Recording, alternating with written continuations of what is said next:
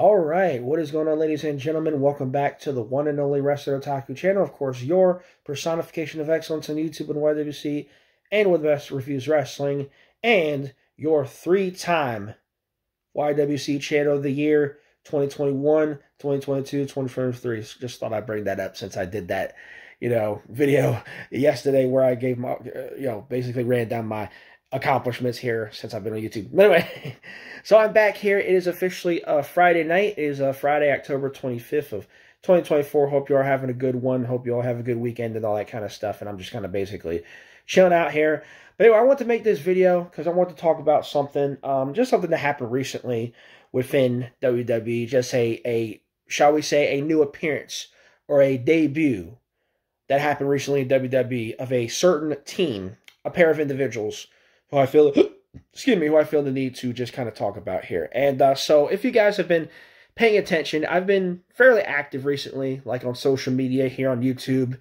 And I've been, posting things, doing video responses, if you will, just mainly in regards to the whole discourse, with AEW and WWE and NXT, mostly regarding the ratings and viewership and all that bullshit. And I just, feel the need to put people in their place and educate people. That's just kind of what I do on here. So it is what it is on that. I just, that's just how I am. When I see something, when I see BS, I just have to call it like it is. I just have to call it out. It's just how I am. And that's what I do on here. So if you see me doing that, that's basically what that is. But anyway, I want to go ahead and talk about this real quick and I also want to just make the statement because, people come on here, they'll say things about me like, oh, I'm this big WWE hater, or I've said, oh, WWE is shit, blah, blah, blah. Well, here's the thing. I have had, obviously, criticisms of WWE, for years now. This is obviously not a secret. It's no big secret. I'll even come on here and say it myself. I've had major criticisms of the company over the years, mostly dating back to, when Vince McMahon was there. But the thing about it is, I'm not this big, hater. I don't come on here and just sit. I don't do what these people do where, they just hate watch AEW. I don't sit up here and hate watch a wrestling promotion. I don't hate watch. I don't really consider myself a hate watcher of anything. I'll just call it, if somebody asks me my opinion, I'll tell it like it is. But I don't sit here and just 24/7 just hate on something that, I don't like, or, talk about something that I just don't like or don't care for. That's just not what I do, But it's like, to anybody who seems to think that I've, said, oh, WWE shit, blah, blah, blah, there are elements of WWE that I'm not necessarily particularly fond of, or whatever case may be. But I wouldn't say necessarily that they're shit, at least not right now. And I'll just go, and I'll say this. And this is something that I can do that not too many of these other people out here, these other content creators and such, can do. And I will give WWE a bit of credit, I'll give them a load of credit. They have improved. If anything, they've improved in quality in the last year or so. It's kind of hard to not improve, from a Vince McMahon WWE, from a Vince McMahon creatively led WWE. It's hard not to improve from that now that he's no longer there. Their quality has improved exponentially since Vince McMahon got ousted, since being taken over by TKO, since Triple H took over. It's improved quite a bit, So I'll give credit where credit is due.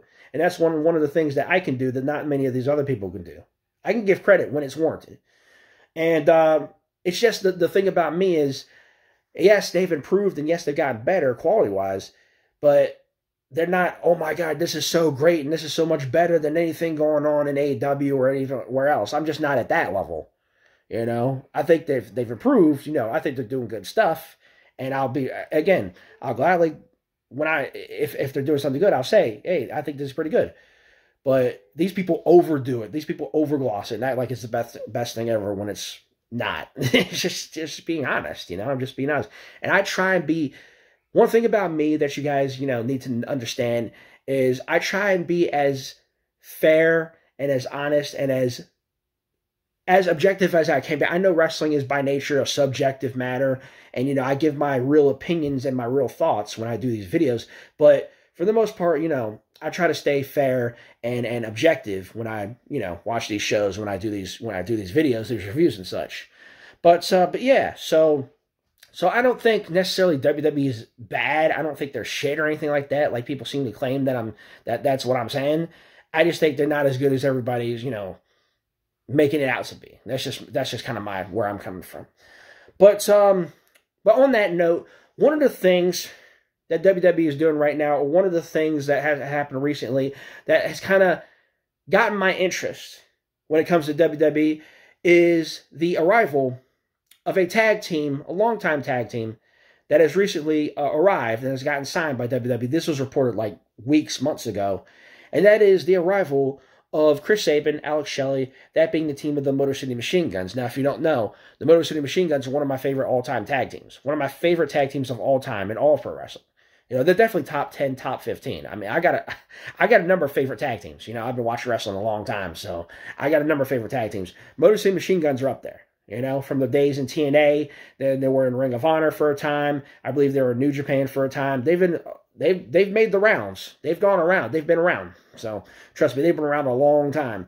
And seeing their matches, seeing what they did in the past, in the TNA Impact Wrestling days, seeing what they did in Ring of Honor, in their time in Ring of Honor, watching their matches over the years, they've become one of my favorite tag teams of all time. And they still are to this day. And they're still killing it in everything that they're doing, no matter what company they're performing. And now finally they've, arrived, if you will, in WWE. When, initially it was said that they were going to AEW, and I was excited about that. But then it was announced later that they were going to WWE, and I was thinking to myself, well, again, I kind of had hesitations, but I was like, let's see how it goes. Try to keep an open mind. Let's see how it goes, right? So they've been promoting them for weeks and weeks, dating back to 3-4 weeks ago. And then they officially made their debut last week, and they were brought on the show. They had a segment backstage, apparently, and again, I went and checked this out on their YouTube page, and they had their first official match since joining WWE, since being signed. So their official debut match was last week. They competed in a 3-way or triple threat tag team match, which they ended up winning, obviously, and they defeated, I forget what team they faced. I think it was the team with Grayson Waller and Austin Theory, and then the team of, I believe it was Humberto Carrillo and who was the other guy? Angel Garza. I think that's who they beat. But yeah, so they won a triple threat tag team match with, of course, the winner of that match going on to face the winner of another triple threat tag match that happened on the same show last week. And that would be basically a number one contenders match. So then here tonight on SmackDown, the Motor City Machine Guns faced off against DIY, that being, of course, the team of Tommaso Ciampa and Johnny Gargano in a number one contenders match. And they won said match, which of course made them the number one contenders, and they will go on to face, of course, the current WWE Tag Team Champions, that being the Bloodlines, Tama Tonga and Tonga Loa. So they basically won their match. They became the number one contenders, and then apparently they had their title match here tonight on the same show. So they wrestled number one contenders a match, they won it, and then later on in the show, they challenged for the WWE Tag Team Championships against the Bloodline. And lo and behold, and there was apparently some tomfoolery in that match at the end. You had a bunch of interference from the other members of the Bloodline. Then you had, apparently Jim Uso came out. You had Jey Uso come out later. Roman Reigns. You had the whole, there was a whole bunch of interference at the outset of that match, so on and so forth. So you had a bunch of, shenanigans at the end. But as a result, the Motor City Machine Guns took advantage.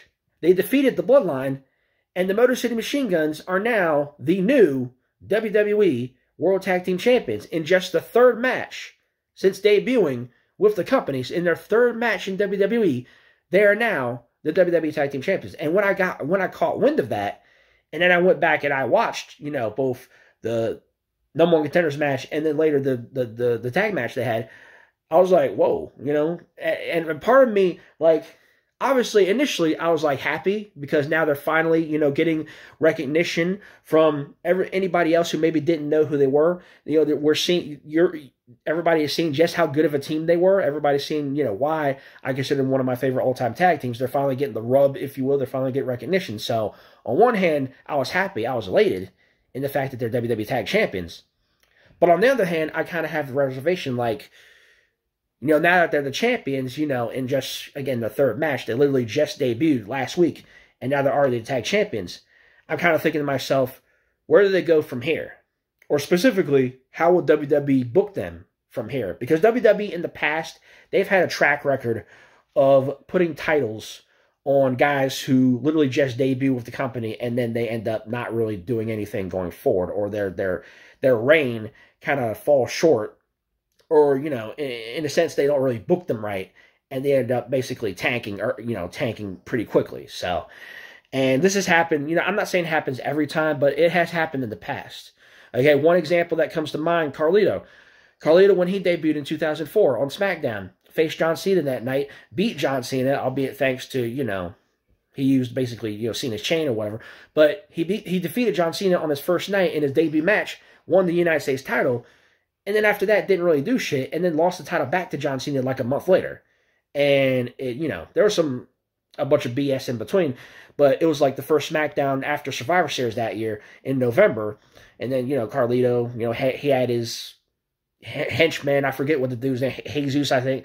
And, you know, that whole bullshit. And then John Cena just won the title right back after a month, and Carlito basically looked like a punk, pretty much. And so that kind of fell flat.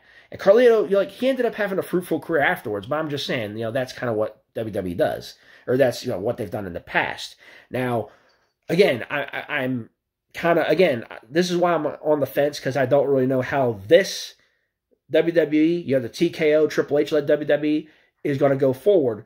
And that's kind of why I'm like, I'll keep an open mind about it. I'm happy that they won the titles. I'm happy they're getting the rub and the recognition.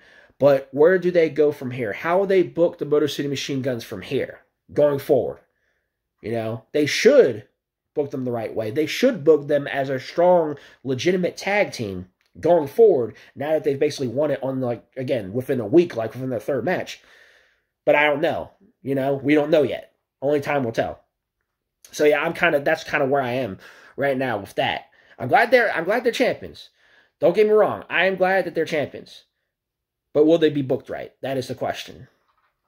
Or is this just gonna be like a 1 week? Well, I doubt it's 1 week, but 1 month, or, you know, one-time thing, and they're just gonna have them drop the titles right back to the Bloodline? Because I can see them doing that.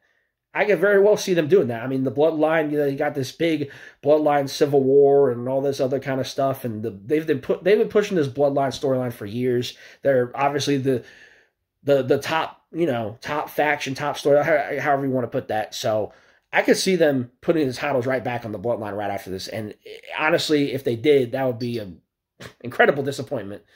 You know, just considering, you know, Motor City Machine Guns, you should not be taking the titles off of them or not making them look weak anytime soon. So that's just kind of where I am. You know, I have my reservations. I'm happy they're champions, but we'll see where they go from here. So that's where I'm at.